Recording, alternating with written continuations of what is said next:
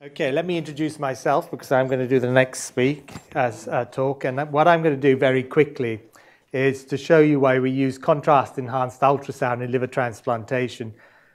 We are the biggest liver transplant hospital in Europe, and it's not something that you should ignore, liver transplantation, because you're going to see one of these patients. Between the years 1968 2008, there were nearly 85,000 patients with a liver transplant. So wherever your practice is, even if it's not in a transplant center, you're going to actually come across these patients. The FSIM guidelines contain recommendations. They're only a short set of recommendations, but where you can use it. But if you look at where you're using it, you're really using it in areas where you can confirm that vascularity is present or absent. And you're also looking at fluid collections, active bleeding, infarction, and monitoring thrombolysis if you use it. So there are very limited areas to use it, but it makes it quite a difference to your patient if you're using this, because you can use contrast-enhanced ultrasound at the bedside instead of transferring the patient for further imaging. Those of you who are not familiar with the surgical techniques of liver transplantation, these are quite important because this is a traditional surgical technique where you just cut something out, take the liver out, and replug it in exactly the same manner. The problem with this is you'd have to clamp the IVC during the whole operation, which would take 4 or 5 hours, and this would increase patient morbidity because of the peripheral edema that would present itself. More now in adult transplantation, you'll get piggyback transplantation, where you've actually preserved the IVC and you anastomose the whole of the transplant liver at one point to the IVC, usually in the hepatic veins. So that's what you'll be dealing with. Important to know that. But of course, your surgeons won't tell you what sort of operation the patient's had on the request form. You have to figure it out looking for the various options. You can do a split liver transplant, two recipients from the donor liver. And this becomes a little bit more problematic because of the bleeding and oozing of bile from the cut liver surface. Segmental reduction, this is something that you cut the liver down to fit the patient. This is for pediatric patients. Auxiliary transplant, where you put a transplant on a diseased liver that you're expecting to recover. And now, of course, there's living-related transplantation, usually the right lobe, but quite often you're doing the left lobe as well. Where will the complications arise? Well, if you divide it into vascular or non-vascular, it's only going to be the hepatic artery, hepatic veins and IVC or portal vein. Non-vascular complications, graft rejection is largely out of your hands, but biliary tract complications can be quite profound and may require retransplantation, localized infections and miscellaneous. Vascular complications to the hepatic artery, thrombosis, stenosis or pseudoaneurysm. The portal vein, because it's bigger, it's stenosis or thrombosis. Rarely do you get a pseudoaneurysm. And hepatic veins and IVCs, again, stenosis. The hepatic artery after transplantation is crucial to the viability of the transplant because it's the sole supply to the biliary system. And if you lose the hepatic artery in an adult patient, you will eventually lose that hepatic graft from biliary sepsis, etc. In the child, this may not be true because usually a hepatocejejenostomy is formed, and there is a lot of extravascularity in that area, which you may get away from losing the transplant. And if you don't see a hepatic artery on ultrasound, usually you're going to do a multi-detector CT or an angiography, but adding contrast may actually help you. These figures are from old studies because there are very few new studies done on transplantation, but the hepatic artery thrombosis was estimated up to 12% in adults, and in the smaller arteries in children up to 42%. I would say these figures are much lower now with improved techniques and detection of imaging as well. You will see that more often. And of course, if you delay the diagnosis, liver transplantation, it will occur. Color Doppler ultrasound is really very good at picking up the hepatic artery. Before the advent of color Doppler ultrasound, of course, you had no idea what was going on with the patient unless you biopsied the patient, because the presentation of hepatic artery thrombus is so non-specific, it could be exactly the same as rejection. But color Doppler ultrasound should see in normally 96% of the hepatic arteries. So our practice here is you do, on the liver failure unit, a Doppler ultrasound at 24 hours, then on day 4, very often by day 4, they can come down to the department, and then just prior to discharge. And if there's a normal recovery, there should be no problems there at all. You may get a high resistance to hepatic artery in severe hepatic edema, hypotension, or high-grade hepatic stenosis, and this is what the hepatic artery would look like in that liver. It is not necessarily a harbinger of doom, but however it's persistently high with the patient quite ill, you may want to think about further management, particularly biopsy. And you're looking for the change of the high resistance to the lower resistance over a period of time. So this is a patient from day 1 to day 5, and it's improved considerably over that time. So, but you want to pick up hepatic artery thrombosis early so you can manage it with thrombolysis or revascularization quickly to save that liver. The study we did looking at contrast-enhanced ultrasound quite some time ago now was actually looking at just color Doppler flow, not the low mechanical index imaging. And we could see the hepatic artery in 95.6% of those patients anyway before contrast, but this improved it to 98%.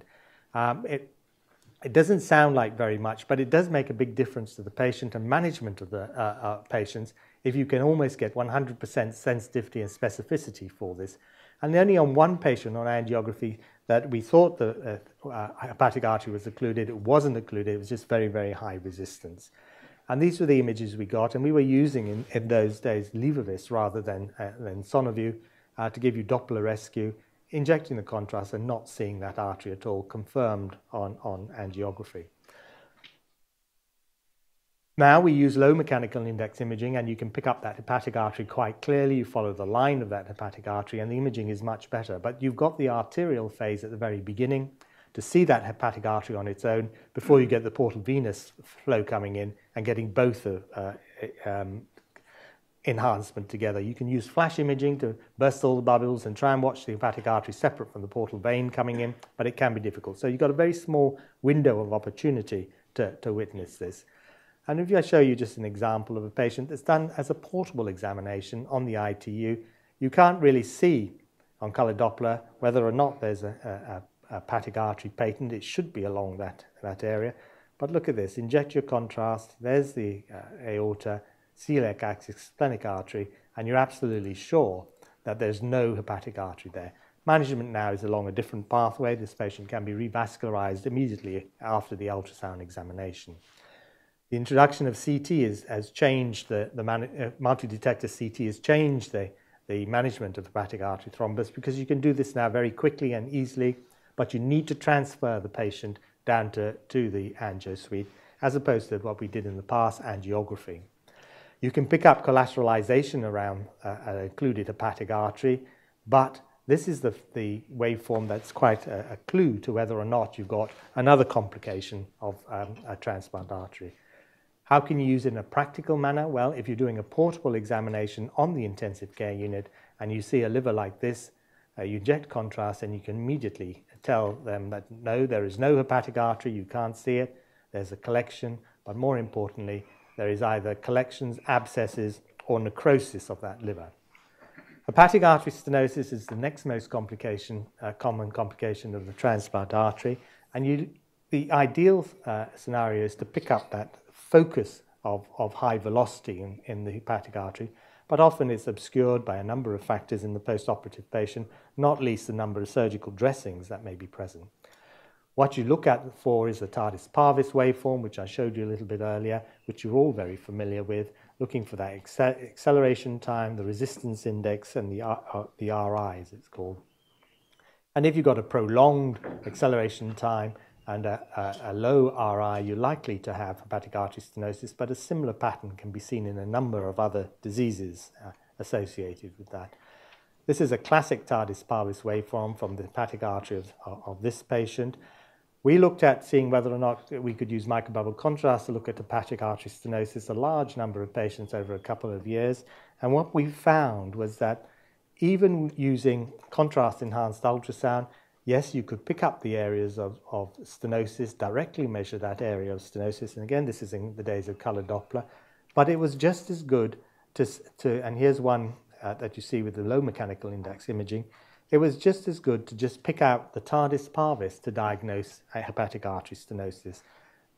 So the adding contrast didn't really help you there, but it made you more confident in actually detecting the focus of the stenosis. The other complication that can occur is hepatic artery pseudoaneurysm. It can be within the liver or outside the liver. And outside the liver is associated with much higher frequency of death because it's usually associated with sepsis and fungal sepsis.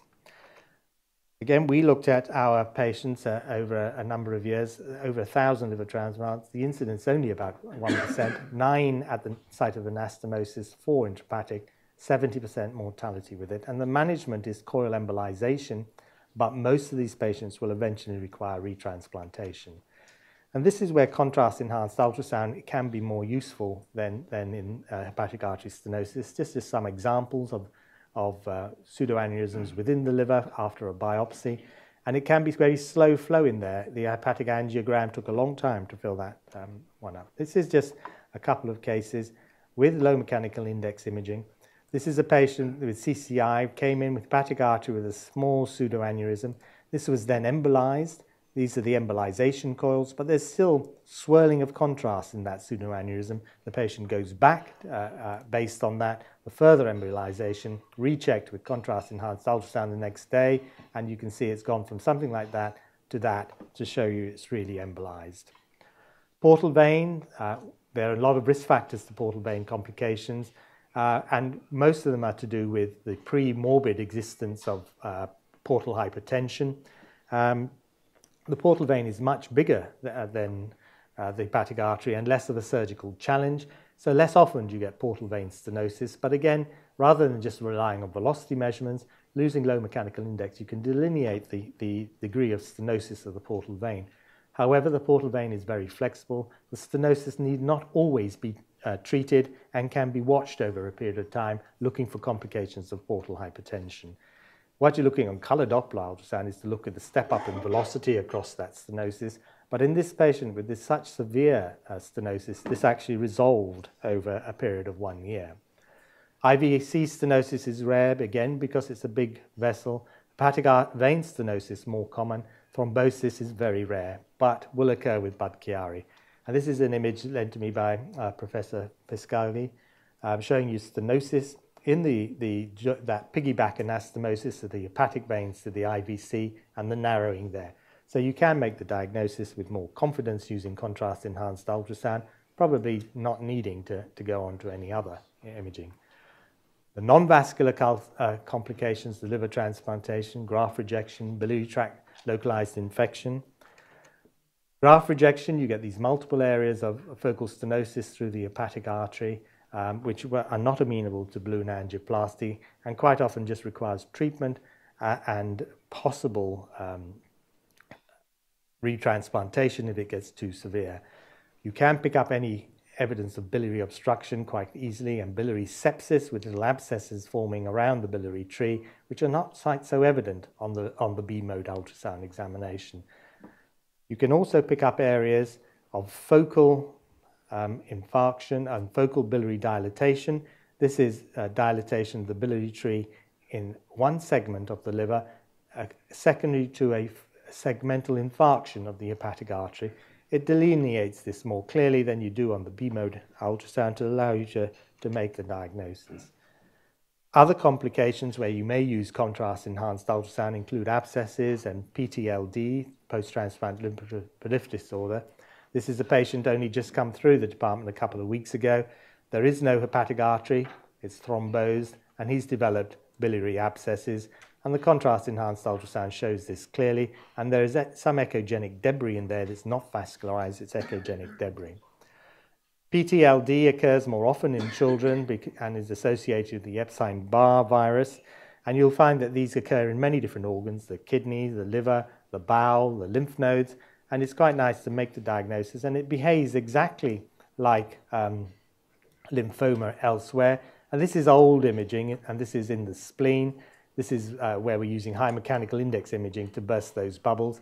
But you get that characteristic feathery pattern that we've seen a little bit earlier on today in some of the presentations.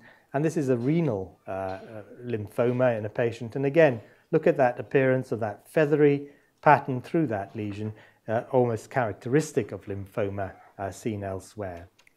You can use it in areas where you want to delineate not just the abscesses, but the fluid surrounding organs and pleural space to get a more confident visualization of what you're doing. And this is the cut surface of that liver with a little bit of viable tissue there, and this is a myeloma on the surface. You can see exactly what you're dealing with, and if you need to drain it, of course, you can use it under contrast-enhanced ultrasound. So there are limited areas of use of contrast in liver transplantation. It's more a practical tool, it's not a diagnostic tool, but it's certainly useful in thrombosis and areas of infarction and picking up complications within the abdomen and chest. Thank you.